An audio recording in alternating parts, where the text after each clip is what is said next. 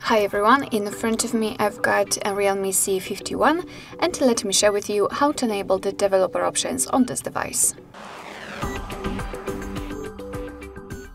So let's start with opening the settings and then we have to scroll down in order to find the About phone. Now let's localize build number, which I believe will be in the status. So let's tap on it and scroll down to the very bottom. It's not here, so we have to find it. Maybe in version.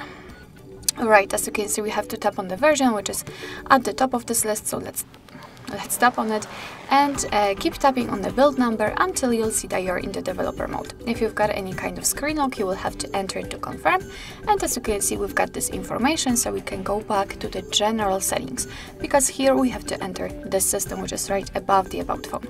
Here we've got the developer options, so let's simply tap on it, and as you can see, we've got plenty of advanced settings which we can customize. So here we've got the developer options, and among others, you can, for example, change the animations, the scale, the transition of them.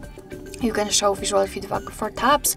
Here you've got some options which are connected with the Bluetooth and overall to the networking, because we've got also the USB and the Wi-Fi options, etc. So really a lot of a wide range of varieties to customize. And basically all you have to do in order to turn on the option is to tap on the switcher, and as you can see, it will be immediately activated and applied. Of course, you can turn it off in the same way. If you've got the options without the switcher, like here in the window animation and scale, just tap on it to open more options to choose from. If you're done with customization of developer options, you can always turn them off just by tapping on this switcher, which is kind of pinned to the top of the list.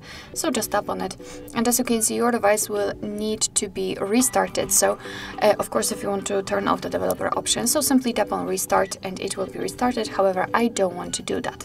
Whenever you will turn off the developer options, you can always enable them again. Simply go back to the build number step and keep tapping.